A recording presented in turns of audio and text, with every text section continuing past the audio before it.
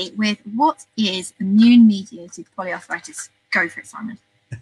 Well, I think that's a really good question, because it is a group of diseases. It's not just one straightforward condition, but essentially it's an inflammatory arthritis that is caused by inflammation in multiple joints, usually the distal joints, so the carpi, so the wrist joints at the front, and the hocks, so the ankle joints at the back.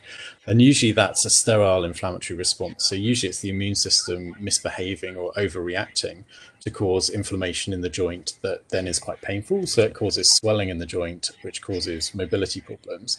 But if you can control the inflammation, there's no damage to that joint in the way that that's very different from osteoarthritis, where there's always going to be a physical change in the joint.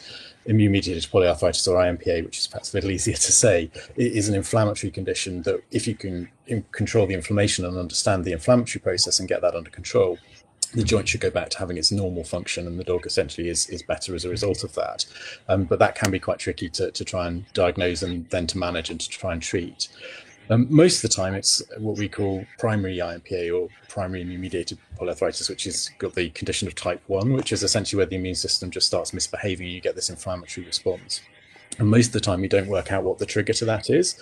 So it's just an overreaction in the immune system, possibly caused by molecular mimicry. So the body's responding to something else. And in the course of responding to a virus or a bacteria or some other disease, we get inflammation in the joint that causes a problem.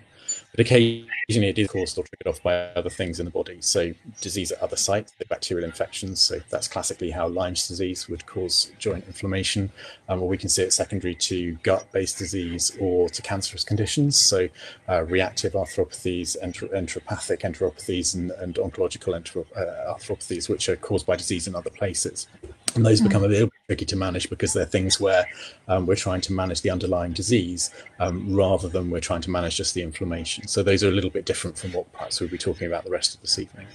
Yeah, I think that needs a little bit of clarification, because I know as a vet myself, it gets really confusing with the different terminology, and depending on where you get your information from, people are using different terminology. It makes it even more complex. So would it be fair if we stick to the type, so type 1 to type 4, or is that too simplistic? I think that's, yeah, that is usually what people are talking about. And I guess the difficulty we're talking about inflammatory arthritis is because this is quite an uncommon condition in people. Most people, if they have an inflammatory or immune-mediated arthritis, have rheumatoid arthritis, which is an erosive arthritis. So it's really damaging to the joint surface and therefore quite debilitating as a result. But rheumatoid arthritis in dogs is very rare. I think I've seen just one case during 15 years I've been in specialist practice. So it's a very different condition in that regard. It's not something we commonly see.